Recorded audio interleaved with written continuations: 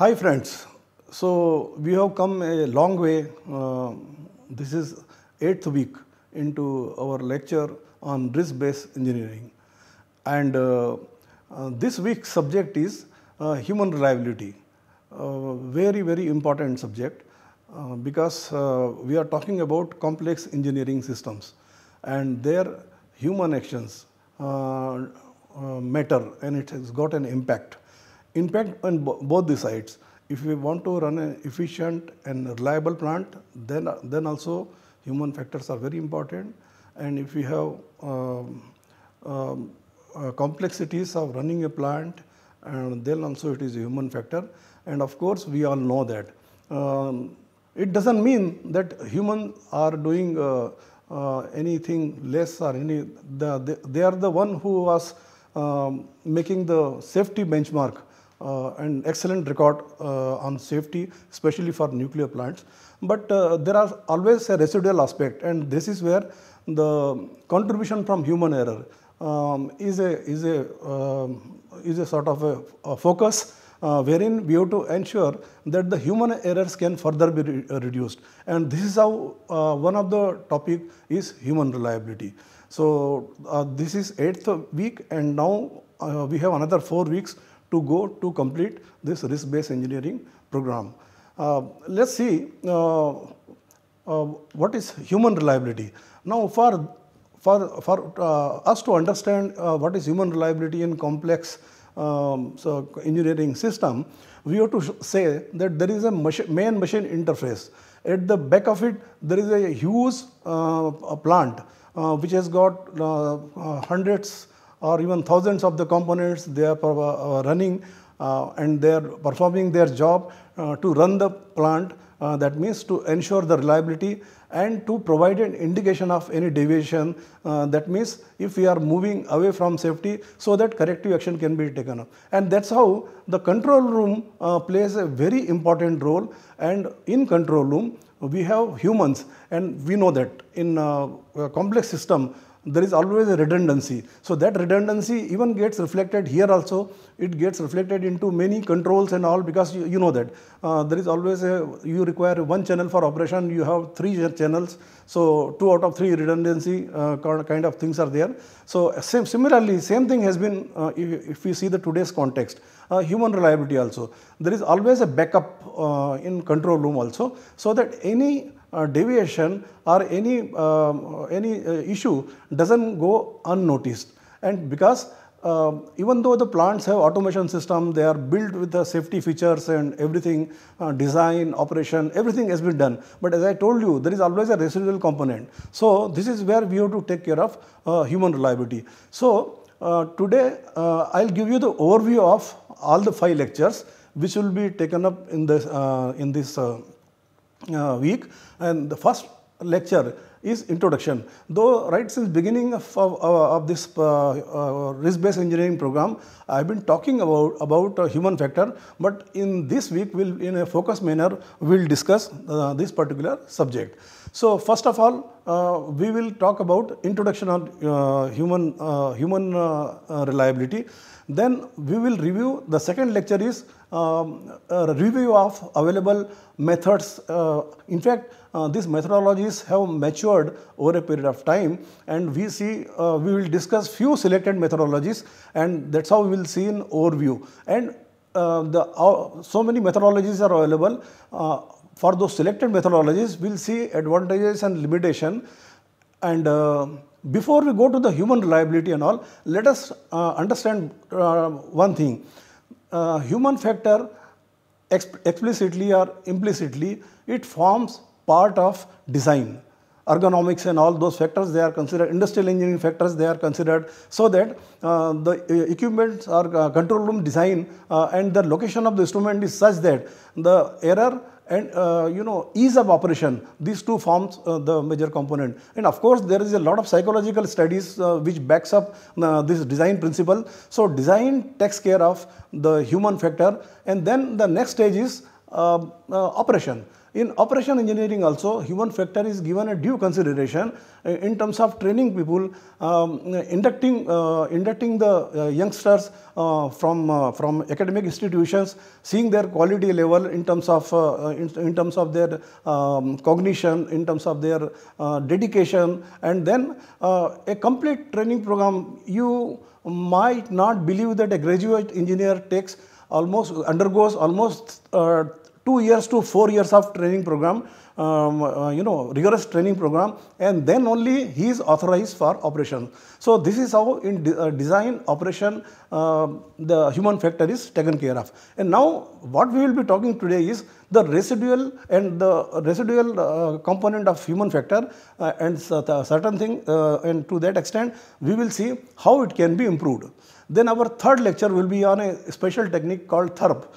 Technique for human error rate prediction, and this technique is basically I would say most popular technique, because this is the most comprehensive technique available especially for nuclear domain, but it has been adopted in many fields, and that's how THERP is become. This was the one in 1975 when the first risk assessment, it is called probabilistic risk assessment study, WASH 1400. It was done as part of that, then it was extended to only nuclear. WASH 1400 was dedicated to nuclear, but before that some applications were there in the military areas that takes care of human factor. So that is the background. So we will be reviewing two techniques, that is technique for human error rate prediction, number one, and human cognitive reliability. This is another technique that will be going in detail. So our third and fourth lecture respectively will be dedicated to THERP and SER. And now onwards I will be using the abbreviations like THERP, SER, instead of going for the complete description technique for human error rate prediction or human cognitive reliability. To that extent, you have to keep it in mind. We are discussing two techniques, and by the time this week is over, you will all get acquainted to this technique and their uses and their abbreviations. And then based on the lesson taken, because operation background and risk assessment background makes you sensitive to what are the plus point of the old techniques and what are the limitations of old technique. So based on that, at BRC we have developed a CQB technique. This is called consciousness, cognition, conscience, and brain methodology. So this technique we have developed because we felt in old techniques the human model which was there, or in most of the techniques don't have, but one THERP has got one human model which has been developed for a specific application, and then not from the first principle. And our objective is to go for generalization. So CQB model will be the last, though it is very difficult to capture all the academics and R&D for the CQB model in one lecture, but we have attempted to make an attempt to concentrate everything into the one lecture and try to give the best to you, so that you, and otherwise there is a book, Risk-Based Engineering, written by me. It is available in the open domain. You can buy it and get it. Not only Risk-Based Engineering is my book which has been written, and you can get all the details on all the talks which I am giving here. So I tried to give you a typical scenario by a simple graphical figure. Of course, it is not as smart or as good like a normal control room, but just to start with to give one perception of man-machine interface. So first question comes is, why human reliability? This need not be. Human is one of the major contributors. Again, I will repeat here, it does not mean that human is not doing a good job, but again we are treating it as a residual component in the safety. So objective is to improve, and to that extent there is some sort of a reality also. Human contribution in many literature has been shown to be right from 50% to 70%, and some have gone up to 90% also. So there is a need to look into human reliability aspect. And why further we require an emphasis is, human is a complex system. Human behavior is a complex. at the outset we should be able to say it is difficult to model. But then one approach, that is design, operation, training, ergonomics, we are coming from one side. Second thing, we are collecting the data and trying to see what a reference model we create in training and operation, and how best we can do to model our processes. So there is a further reduction of human element for engineering system in general and complex engineering system in particular. Now, human model is there in THERP, okay, but then the issue is THERP was published somewhere in 83, 85, that era, early 80s, and then after that, many methods have been developed, but the available literature which I came across, I did not see a very representative model for human. So, but then the way we talk about hardware reliability. So we have hardware, and then there is a model for that hardware. If I talk about the diesel system, diesel generator, it has got a subsystems. Then every system has got a subsystem, has got a function, and those subsystems have parts. They have their own function. So that has not happened with the human reliability to that extent. So. And then one complex thing is human is a material plus spirit. So it is very difficult to model. So consciousness, conscience, these are the phenomena wherein we can use this knowledge, available knowledge in the olden books, and then the whatever in last 30, 60 years, consciousness is relatively a new field.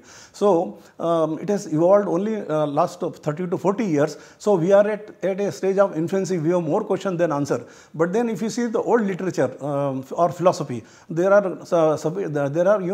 benchmark of what is to be done and how the science can be enriched. And this is here we are using this available science to be very precise. I have taken input or inspiration from Vedas and these Upanishads, and because there all the experiments were done at the body level. No experimental labs and all that. So the only thing is the way we require a scientific framework to establish those principles. So here we made an attempt, operating experience, and then try to connect these two things. Then existing approaches, typically when we do a risk assessment, you find that the uncertainty estimates are a little conservative, and probably to some extent it becomes not at all meaningful, because if I have error factor of 10, then it doesn't convey anything to me. So this is one of the reasons where we have got this one. Challenges and existing approach, whatever we have, and then we'll discuss this. Then consciousness, cognition, conscience.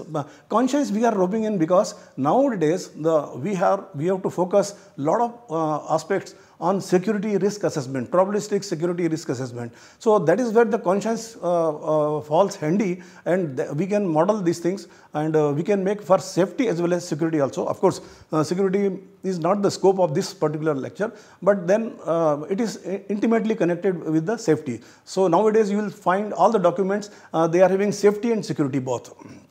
For obvious reasons, we have a scenario wherein we have to take care of security aspects also, other than along with the safety aspects. Now, why human reliability? Okay, we are going and discussing about it, but human aspects are there right from conceptualization of any engineering system. And it goes through design, operation, regulation, everywhere. That means human is involved in all these activities till we go even up to the refurbishment and decommissioning and all. So that means if the root cause of any failure will definitely will trace back to, other than the external events and all that, it will trace back to human only. So there is it is a misnomer that human factor was responsible for everything, and the percentage is very high. It requires a review actually, because if everywhere human is involved in design, operation, maintenance, regulation, refurbishment, and then finally greenfield conversion. So that means human will be there definitely. It doesn't mean that humans are doing mistakes and something. No, humans are doing excellent jobs, and at the same time engineering side has taken the node, and they are trying to reduce their system, their efforts or their tension or stress, and they are working on passive systems. This thing, all new technologies have come, passive system, then inherently safe system, and those concepts are there, which are there in the new engineering system. They have been well embraced. And then when we do risk assessment, human factor takes a common cause failure and human factor. These two take center stage because they are the major contributing factor to the final risk estimate that we have.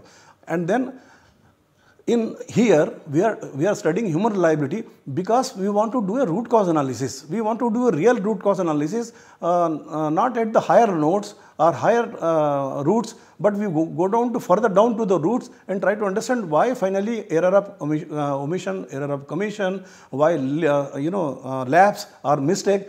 Let us go down further and try to understand, and that you will be able to do when you have a first principle model of human reliability. And then of course, and one of the things is why we should study human reliability is precursor. The way we do precursor studies for hardware factor, we can do a precursor study for human also.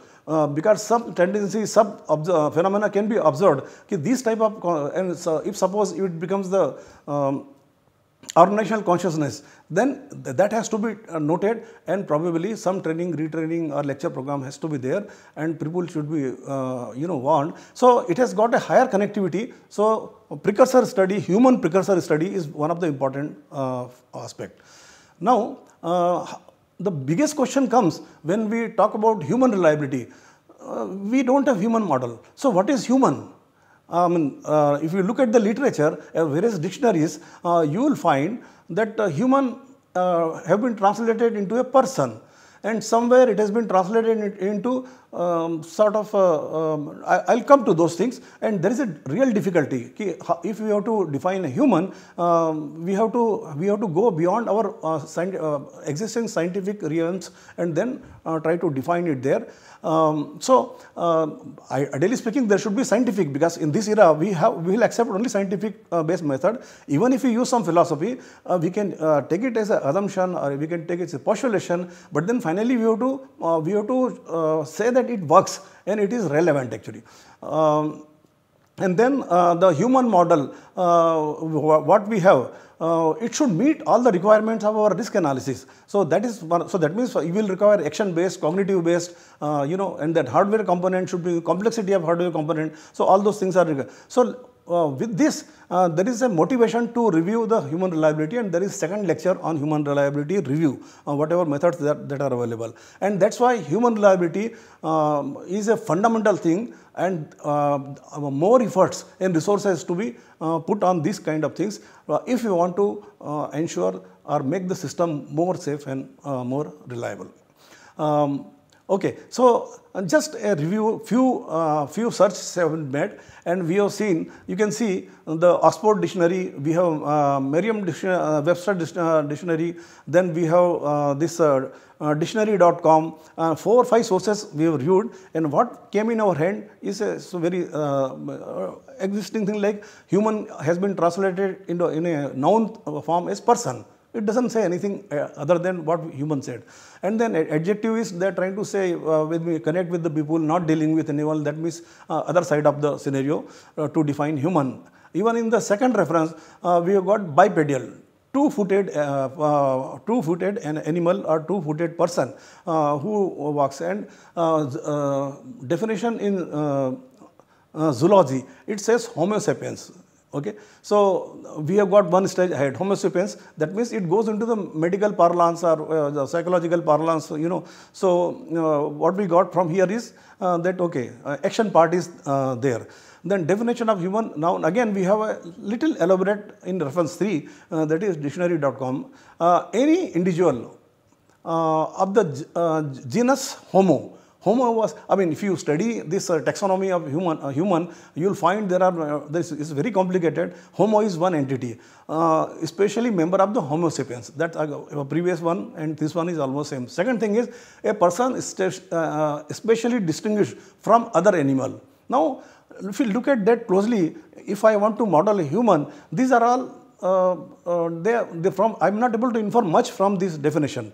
Okay, so Last definition again, the any living extinct member of the family homicide. So different families, the name they are taking, and it has got intelligence. One more element we got, that intelligence, maybe more intelligent than animals, of course, and speech is its character. And erect carriage means animals normally they are not erect. Generally, most of the animals. They walk on 4 feet, and so these are the input that we have here, but we are not able to. So whatever available methodologies were there, and from there we tried to get how to define human. What helps us is this is human. So blue, I got some input, Homo sapiens, a person. Then if I talk about the faculty, yes, mental faculty, brain, there is a direct or indirect reference to this. And then sensory organs. In THERP, sensory organs have been considered, explicitly. And then action faculties. So like in some human reliability methodology, there is a cognitive part and there is an action part. So these terms are also there. So we got these, whatever we got from the old lecture is intelligence, interactions. These are the terms we got to define human. And then the complex interactions on that line, the inner layer is cognitive skills, yes, human do have, and then norms, procedures, rules. So those also came. Feel, I could not see in any of the methods. Then social factors, yes, bipedalism, two-legged person, and then consciousness, cognition. There is consciousness can be were considered somewhere in some literature, awareness, focus, attention. But I think a very fundamental element is required to when we look at the generalization and future aspects of human modeling, and to make human modeling more robust. So these direct references was not there. They were in terms of symptoms, but not in terms of the phenomena itself. So then we have fundamental human qualities. Survival is why we are discussing about survival here. Many of the mistakes, they happen in control room scenario especially. If I don't do it, what will happen? My career, sometimes you are in difficulty, my life. So survival is there in one form or the other form, or my reputation or my something. So some mistakes are they are responsible, which a person feels threatened, and then some actions, and then of course intelligence quotient is there, of course. Ego, sometimes some of the which is not there in the literature, and then curiosity, yes, it has been given in one of the, I think in the THERP only. Then learning, there is a learning reference is there, but learning is a very at cognitive level, at consciousness level, and then finally feedback, and then improve. So we'll see how, what is the depth required, and how we emotions. Yes, it is some references there, but I didn't find any strong reference to emotions. Languages, these are the components. So you can see many voids are there, and some voids I have not captured here, because the further when you do, as you do research and all that, you start getting those elements actually.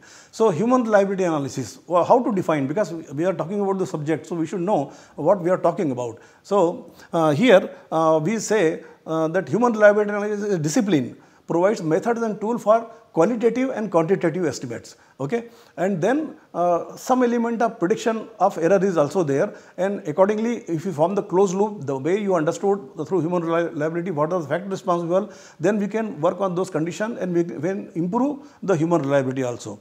Now, the second thing is human reliability data and models updated by performance shaping factor. Performance shaping factor are the factors on which human performance control room scenario, then stress level, then all those things, they will see all those details, and then uncertainty evaluation. We discussed in our hardware reliability, every element has to be seen in the context of, if uncertainty is very high, the available data or model, they become meaningless to I mean, just I am taking the extreme position, they are not a very useful sort of thing. So uncertainty is a very important role. Now, significance of if we see any accident, I have taken only one accident, that is Fukushima in March 11, 2011.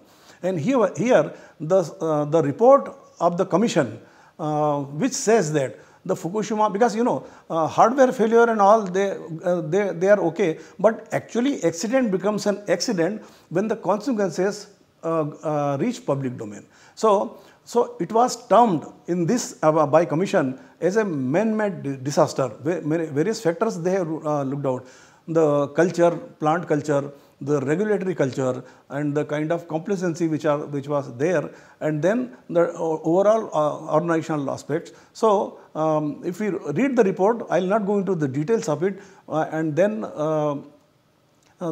somewhere direct reference was there. A tsunami, which was a natural factor, then which was caused by the earthquake somewhere at a distance plant. Then it crossed the water, flooded the plant, because the height of the barrier or the boundary was less than what it was discussed in the regulatory this thing. So let us this is one of the motivating factor, that the plant should be always thoughtful, and I think people are thoughtful. That's why we don't have accident. 3 accidents in last so many years, and cumulative time, if we say, it will go to somewhere around tens of thousands. So 3 accidents, but then improvement is one of the key that drives us and motivates us.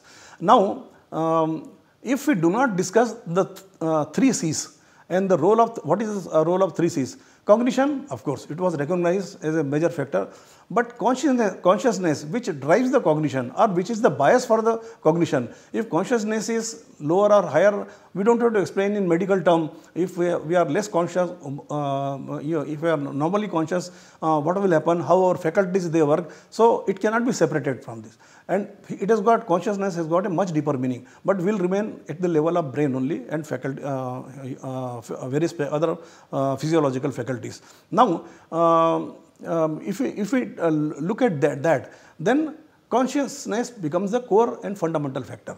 Okay, when we try to model the human, actually. Okay, and then we saw when we were doing various risk assessment studies, all the models, there is something lacking. Even though THERP is very comprehensive approach, but then we were not happy, because every plant has got its own characteristic, and so every human you can say has got different characteristic. So a reference model for the a human reference model has to be made for the plant, then only we get the realistic method. And then what we could conclude here is that human model is the thing which we have to have it. Okay. Now, human error as root cause.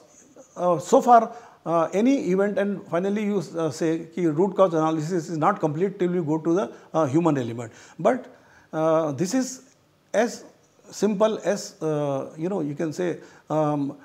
Actually, a deep-rooted exercise is required. Deep-rooted understanding is required. What is the cause? Why the human subject, the person, he did the mistake? What was going on in his mind? Because he was a trained person, and at outside we didn't see any abnormality. So for everything there is a cause. So we have to go down to error of below error of commission to error of omission to lapse, mistake. This is one layer which we discuss very often. Further layer, what was happen at physiological level, then what was happening at the mental level, and why, then only we will be able to reduce it. Because if root cause is not well understood, then the whatever action we take, that also will not be fitting. So this is how it is. So some root cause analysis, they stop at the direct cause only. They don't go to, of course, every root cause analysis cannot have because root cause analysis is a very resource consuming exercise. But then when it comes to safety or risk, those 3-4 events in a year, it should be analyzed threadbare. Then other emotional aspects and all that also has to be discussed, actually.